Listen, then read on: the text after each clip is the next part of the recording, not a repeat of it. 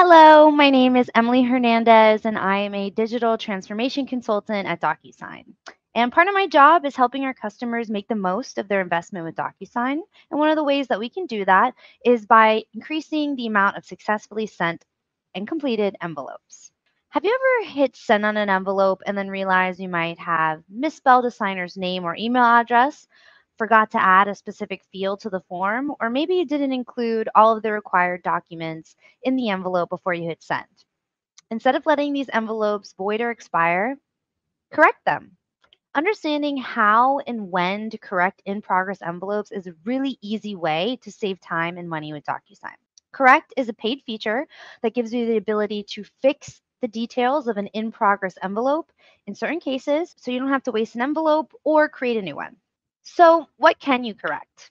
You can correct things like recipient details, which are things like your email address, name, routing order of your recipients, recipient action type, your private or general messages on the envelopes, and even your authentication for your recipients. You can also edit envelope conditions, such as the expiration date or reminder settings, and you can even add new documents or fields in certain circumstances. Corrections are tracked in the certificate of completion, and only the envelope sender or another user who has access to the sender's envelopes can correct the envelope. So, how do you correct an envelope? Well, the first thing you want to do is go to your Manage tab within DocuSign and filter by your sent envelopes. Since I am the sender, this is going to be the easiest way to see what in progress envelopes I have and what the ability to correct them. If something is completed, that means that all signers have taken action on the envelope. There's no ability to correct it because the envelope is closed. However, all of these other envelopes that say waiting for others, that means I do have the ability to correct these envelopes. So, in order to correct an envelope, you're going to locate the envelope you want to correct. I will hit this down arrow next to the envelope name and I will click correct. Now, in this first scenario, I have an envelope and I have four signers. I have Freddie first, Sally second, Terry third, and then Fred fourth. And I have my document.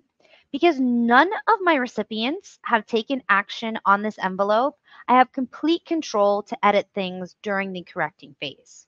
So I can do things like replace the document within my envelope to be a new one. Suppose I sent it with a document that was missing a few pages or needed some details adjusted. I can replace the document at this time because none of my recipients have taken action on this envelope.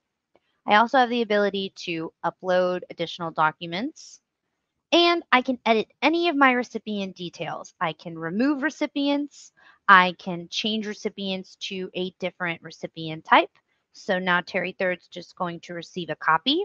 It's letting me know that Terry Third has actually fields to sign on the envelope. So do I want to change him to a CC recipient, which will remove his field? So instead of doing that, I'm going to click cancel and leave him as a signer. I can add private messages at this time. I can change my general message.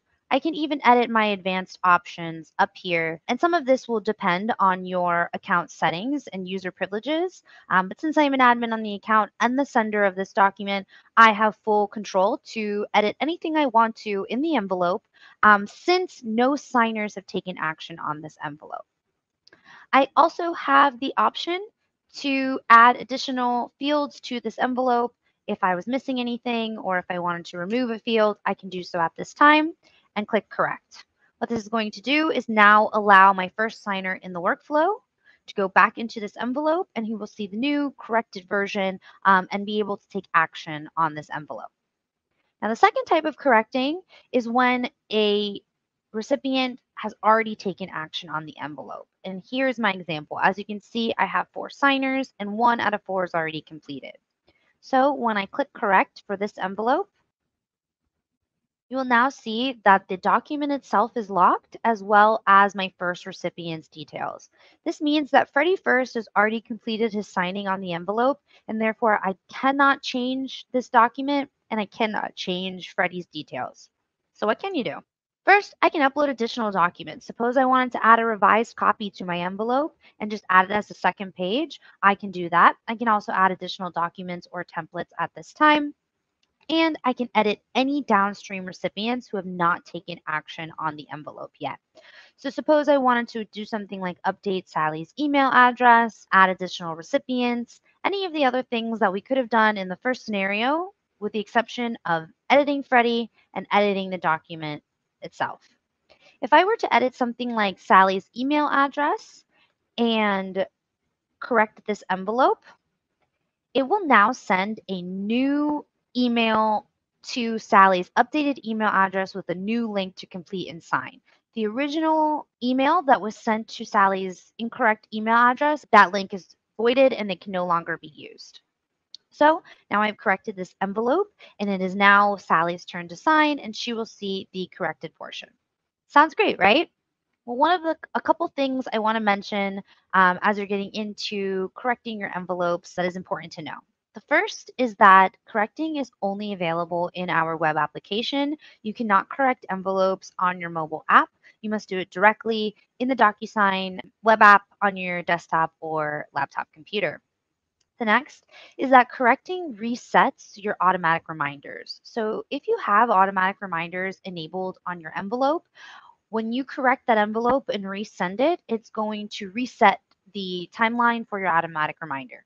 So for example, if your automatic reminders are set to 3 days and then you correct and resend your envelope, the automatic reminder is going to start from the day that corrected envelope was resent. It's not going to start from the 3 days it was originally sent. Next, attachments must be deleted before correcting. If your recipient has added an attachment, it's going to lock the envelope from correcting. If you try to go correct an envelope and you're unable to, that is likely the reason. You will need to have the recipient remove their attachment before you can proceed with correcting the rest of the envelope. And then finally, correcting is a paid feature. If you do not see correct on your drop-down menu next to your envelopes, it is likely not enabled on your account. So speak with your DocuSign account administrator to see your options for having correct available to you. And lastly, I really want to emphasize that you can only replace a document in an envelope before the first signer has taken action. If the document itself needs to be corrected and the first signer has already signed on the envelope, then you will need to create a new envelope. But there is an additional feature you can use to save yourself a little bit of time. And that feature is called Copy Envelope with Field Data. What this feature is going to allow you to do is create a brand new envelope, but it's going to retain any of the information already entered by the recipients and the sender. So what that looks like is in this example where Freddie First has already signed the document and I need to replace that document, I now need to create a new envelope. So I can click here and click the copy with field data and it will create a new envelope, but it will have all of my recipient details still put in there. So I don't have to start from scratch by entering in name and email address, laying out my fields or anything like that. From this screen, I can now click here and replace the document with that new version that I want to send. And then I can view my document. It will still have all of my fields laid out as they were originally, and I can click send. This is going to send a brand new version of the document, but save you a little bit of time from having to start fresh if you needed to replace that document and a recipient has already taken action. So that's how you correct. Pretty easy and definitely a wonderful way to save some money and time with DocuSign instead of voiding envelopes that just need a little bit of tweaks before they can be completed successfully. I hope you liked this video. If there's any other tips, tutorials, or features you'd like us to cover, please let us know. Make sure to smash that like button and subscribe, and I hope you have a great day.